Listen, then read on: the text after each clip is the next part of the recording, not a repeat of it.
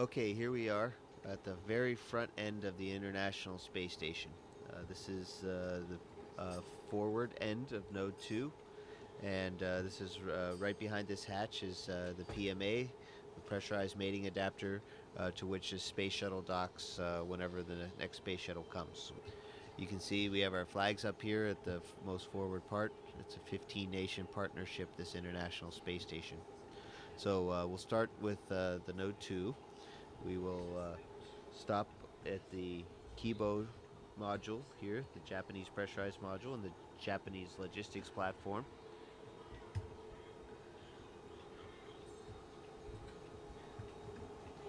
We'll stop back there in a second. We'll take a look in the Columbus module, pride of the European Space Agency, and our pride too. And then you can look down the stack and you can see several other modules, and even into a little bit into the functional cargo block, the FGB, and then the service module. So it's a really big space station that we got. Welcome to Kibo. Please enjoy and relax in this brand new, the most spacious and quietest room in the ISS.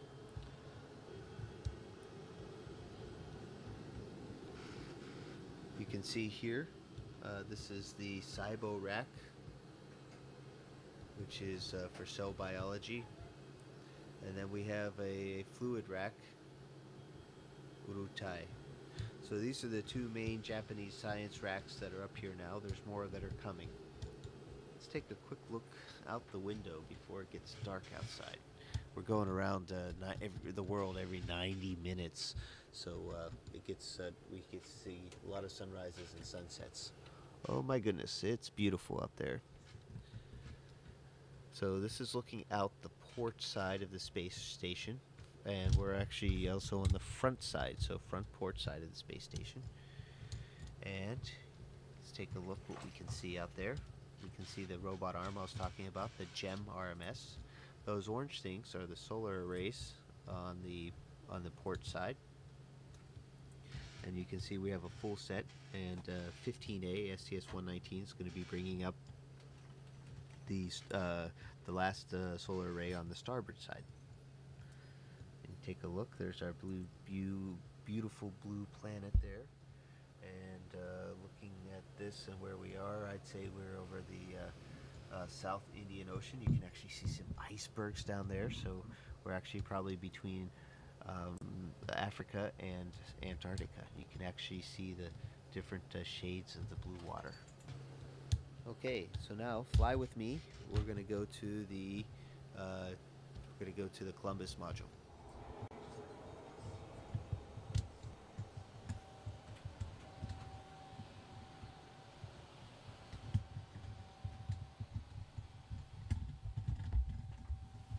Here we are in the Columbus module.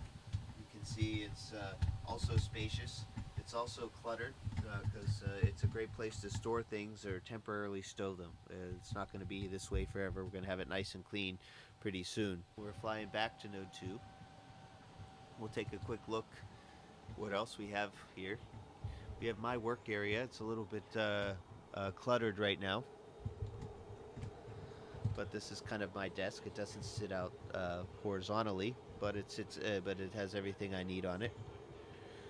This are my crew quarters right here. You can tell has my name on it. And in fact, I can give you a tour real quick of crew quarters. This is what it looks like inside. There's a fair amount of room.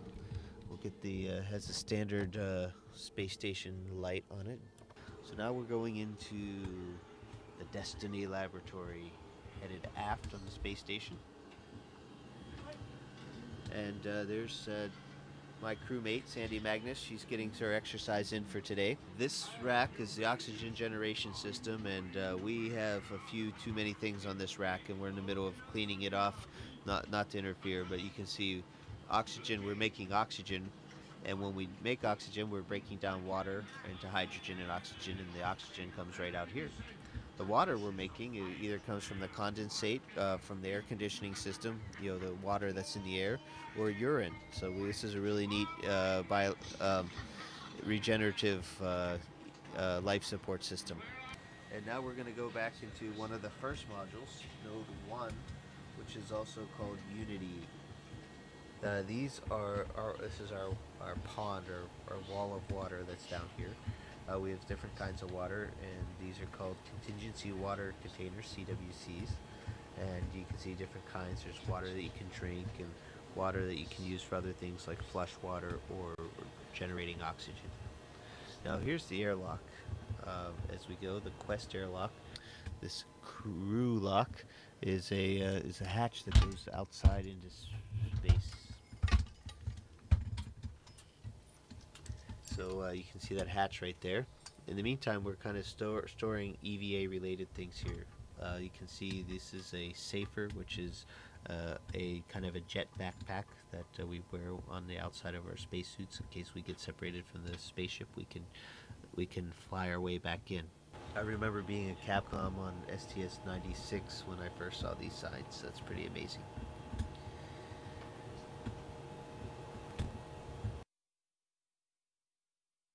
And we're floating into the Russian side of things. First and foremost, we are now in the pressurized adapter part of the functional cargo block. We call it the GA, and it's also a docking port down below. As you carefully look down below, you can see the hatches, and inside what you can see in front of us is the docking mechanism for the Soyuz. It's very compact and not a lot of room.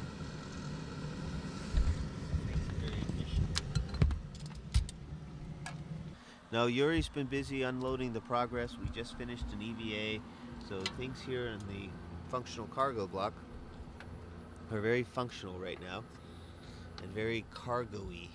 So you can see things are just really full here in the FGB. As we leave the FGB here and go into the docking compartment. Docking compartment is another one of those vertical looks, and it's a kind of a misnomer. It's not just docking compartment, but it's also a airlock. So Yuri and I went out in these two spacesuits a few weeks ago and went into open space and had a spacewalk. Continuing on down through here, and we'll stop here on the way back, is our Progress cargo vehicle. The Progress is a cargo ship, unmanned, uncrewed, nobody driving, and has the same kind of docking compartment. It's very much based on the Soyuz design, except it doesn't have any re-entry capability. And we're going to take a look outside. And this is the hatch that I opened up and went outside for a spacewalk, and we're looking aft on the space station. There's a ladder, some solar panels. We're looking at the service module, Zvezda, and looking at our beautiful planet Earth. Let's see if we get a nice little view here of Earth. A little small treat, because no tour of the space station would be complete without it. Last but not least, in the service module, Zvezda, which means star. It's the heart of the space station. It's where we used to have the only place where we could create oxygen and live with the carbon dioxide removal system, as well as a place to eat and sleep. There's my crewmate, Yuri Lonchakov, exercising on the treadmill with vibration isolation system, the TVIS. So this is our eating area. There's our table, and we're just getting ready for lunch. There's our water dispenser right there, Russian style, and our controller for the water dispenser. There's Yuri's room off to the side. You can see he has a sleeping bag right there hanging on the wall, and a computer right here so he can call on the telephone, write email, and read books, and relax in the evenings a little bit, because we have long days up here. This is a surprise visit that you guys are paying on us today, so things aren't cleaned up, but they're real. This is exactly how we work and live in space. And that'll wrap up the tour. This is the International Space Station. A very good example of what human beings can do when we work when we work closely together.